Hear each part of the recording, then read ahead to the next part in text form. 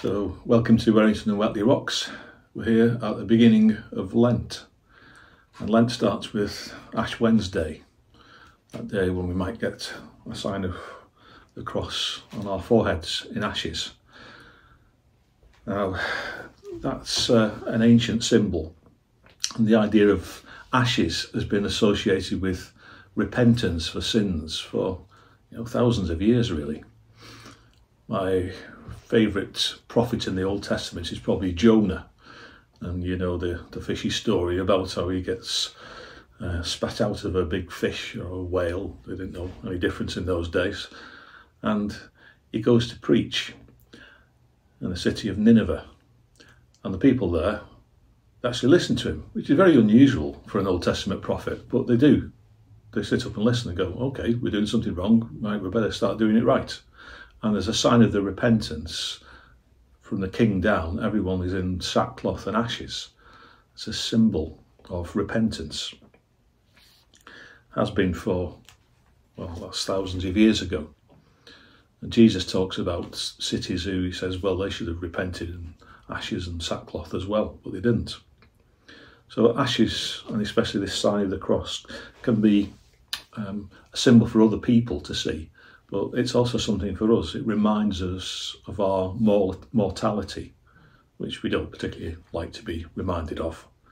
But that's part of what Lent's about. It's the hard things of Christianity. Early on in the Bible, there's a conversation between Abraham and God. And Abraham's asking God, he's giving him a request.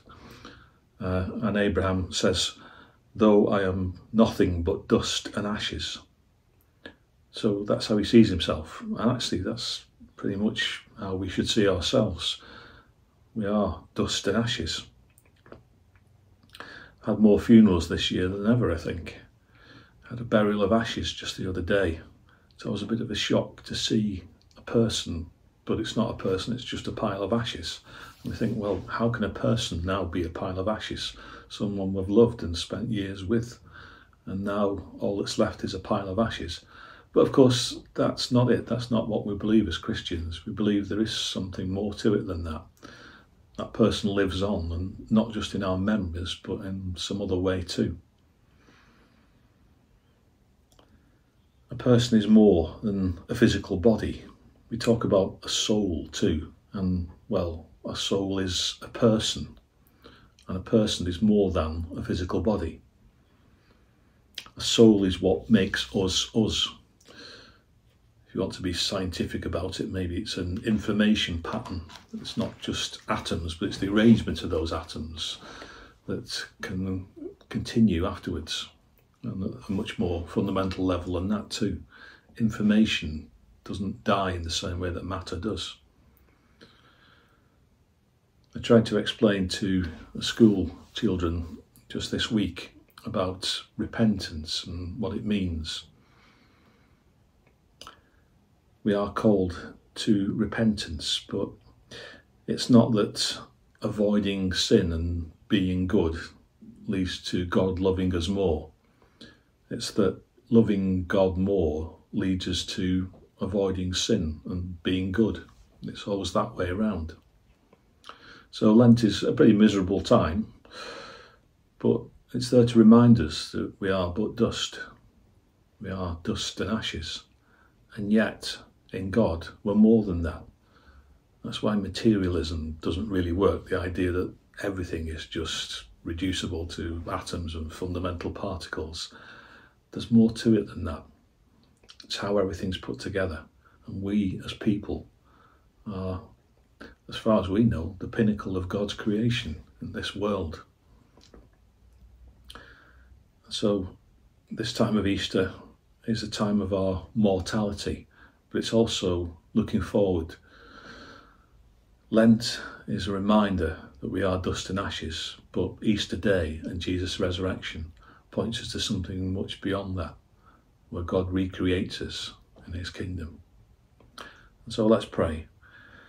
God our Father, you create us from the dust of the earth. Grant that ashes as a sign for us may be symbols of penitence, a reminder of our mortality, but that by the grace of God, we know that there is resurrection in Jesus. Amen.